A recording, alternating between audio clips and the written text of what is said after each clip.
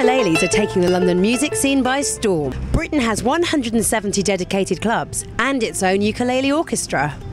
We went to the home of popular music in London, Tin Pan Alley, and spoke to an owner of a guitar shop who told us exactly why ukuleles are becoming so popular. We must be up every year. Since 2005, our ukulele sales have probably been up consistently every year, 25–30%. They're for everybody, children. I know many wee children who've got ukuleles because they're small, they're cheap.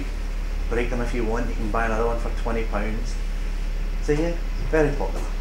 The Duke of Uke, just around the corner from us in Brick Lane, told us why they managed to tutor over 200 pupils on a weekly basis.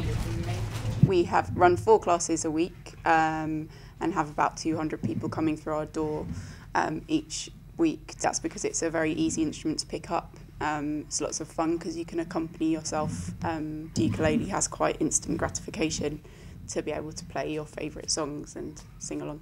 And it makes people happy.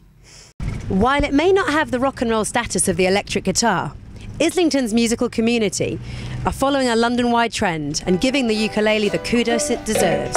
Cara Dattani reporting for City News.